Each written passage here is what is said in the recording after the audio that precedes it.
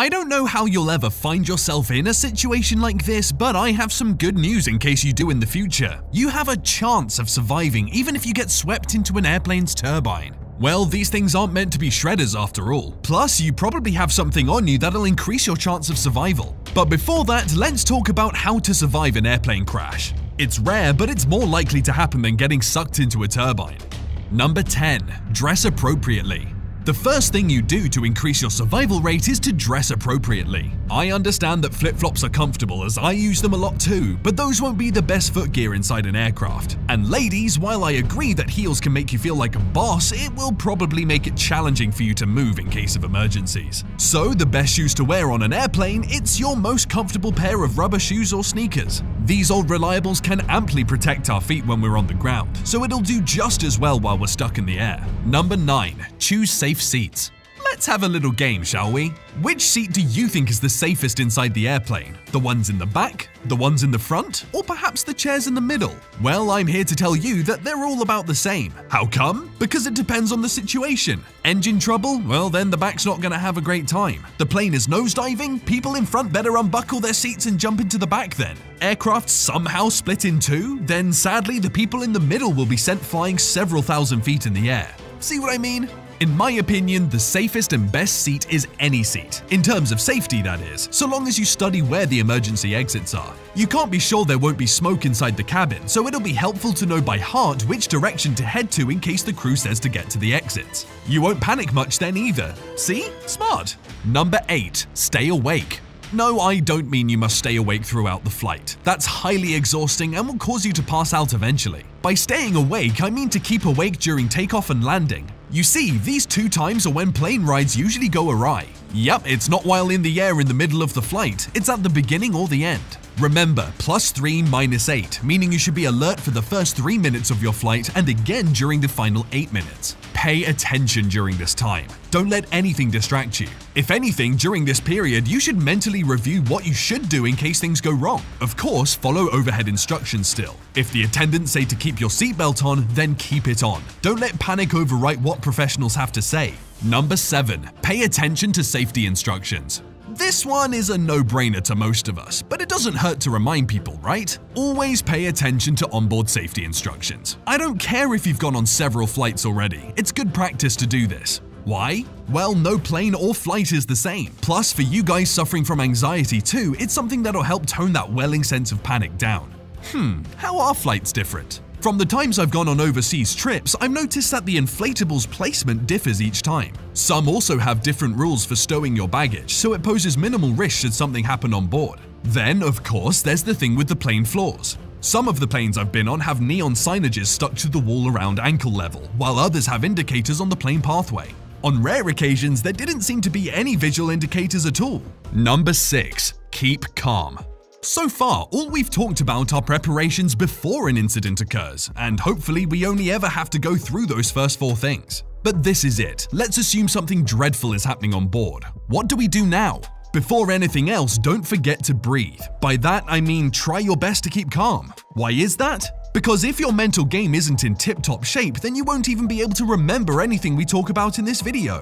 If you happen to be panicking and still recall what we've talked about, you might commit a mistake at the last moment because of the overwhelming sense of anxiety. Don't worry, no one's judging. We've all been there in very intense moments of our lives. But you see what I mean? Unless you calm yourself down, you won't be able to get yourself out of the situation effectively. Even assuming someone is there to help you, you might accidentally drown them out because of your thoughts of doom and gloom. So you understand, guys. Keep calm no matter what.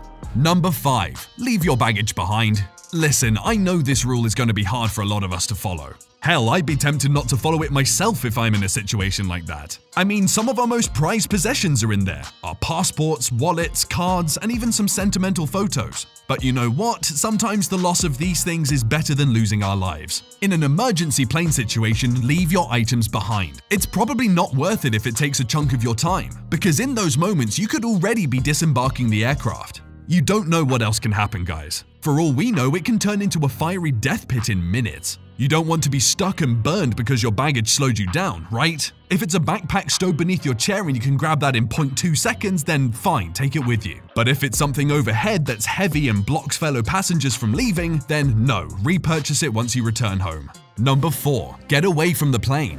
Alright, you did it. Now the worst is over. You're outside the plane. There's still one thing you have to do though, and it's something I doubt I need to remind you guys to do.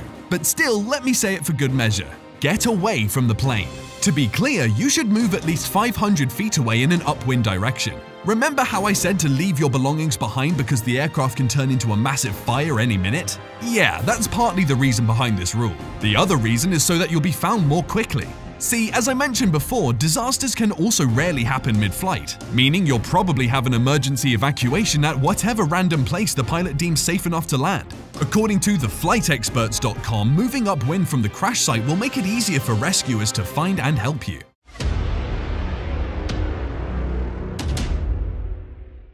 Time for today's best pick. It's the topic you all clicked this video for. How do we survive getting sucked into a plane's turbine? Find out the answer next.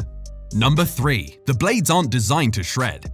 Uh-oh, I hear some people reacting in very apparent shock. Don't worry, I reacted the same way when I heard it. Who would have guessed it, right? I'm sure I'm not the only one who saw the gruesome pictures of the shredded man because of that freak accident. Google had no sensors before. Anyway, this is the case. One guy even survived being sucked into the turbines, but we'll talk about him later. Still, it's incredible to know considering the blades spin at 1,000 to 20,000 RPM. So how is this possible? Well, the blades will surely tear through anything relatively soft, but anything more than that? It'll work the engine less efficiently and will most likely stall. I'm not saying test your luck or anything, since that's very dangerous, but at least it's some consolation? Though I doubt anything can comfort someone in that situation. But anyway, the last 2 things on this list will probably help you more than the blade design. Number 2. Pilot awareness. Yep, I bet you didn't think this would be a part of the list. Did you think I would solely focus on the machinery?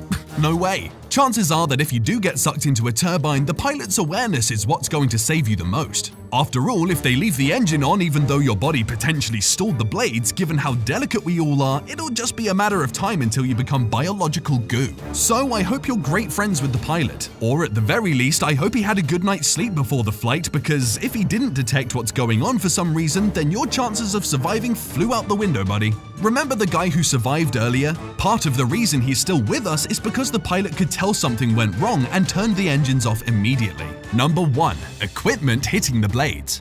Last but not least, I hope you wear proper gear if you're hanging around a plane because it can save your life. Let's talk about the guy who survived being sucked into a turbine. It was a freak accident, but John Bridges, 21, found himself pulled into the aircraft's jet engine intake. He was on duty then, checking to ensure the jet was connected to the catapult for takeoff. When he was sucked in, the intake ripped off his float coat, goggles, helmet, and tools. Because of this, the engine suffered a large explosion. Sounds terrible, right? But it saved his life. Since it wasn't Bridges who went in first, the equipment tore up the fan blades. His helmet was shredded, yes, but he was alive. He suffered a broken collarbone, a blown eardrum, and some cuts and scrapes. It sounds horrible still, and I'm sure he was panicking throughout, but at least he survived. See guys, safety gear does work wonders for us after all, sometimes in ways it wasn't intentionally designed for.